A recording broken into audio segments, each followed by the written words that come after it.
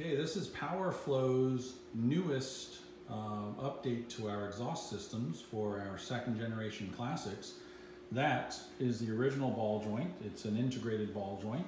And unfortunately, over time, that can seize up. As you can see here, is practically seized.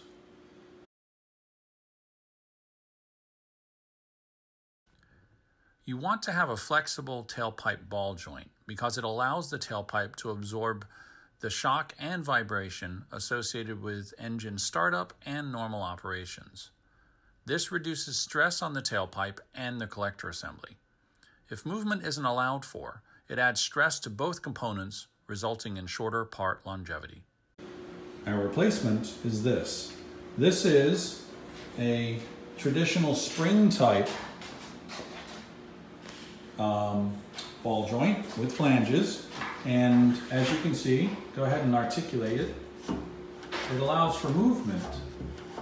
Okay, it does resist movement, so it's not just going to flop around, but there would be cotter pins in here. They are not in there for the purposes of illustration. So this is an exhaust mounted on the engine, and here is a 4-to-1 that if we wanted to modify and put the intermediate tube on. So this is the ball joint, and it has to be slid over the 4-to-1, but as you can see, it has to go all the way down. That's going to be that's in our instructions. And the ball joint is too short for the 4-to-1. So this excess must be trimmed off, okay? Once it's trimmed off, it's gonna look at least like this. I mean, it can look like that. It just cannot be above the ball joint because then that will prevent the ball joint from working. So once it's in position, after we've trimmed it, you would drill a hole through there.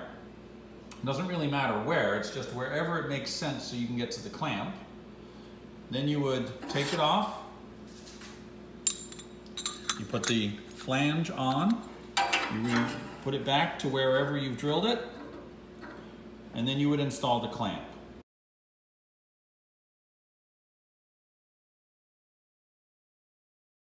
This is what the intermediate tube looks like without the other half of it.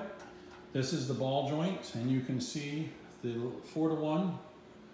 We want the ball to make sure that it's at or above the surface of the inner 4-to-1, and you can see it is.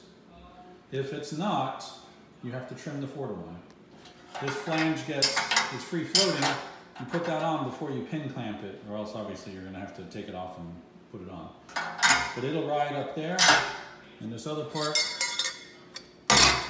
goes on like that. This lower section is attached by this pin clamp, 70-20 pin clamp that we're all familiar with, and then it's held in by that pin clamp, and then this assembly with this flange and this assembly rides on there. And go ahead and articulate that one more time. Awesome, thank you. So that whole assembly is the newest version of the 78102 intermediate tube, and it's available now.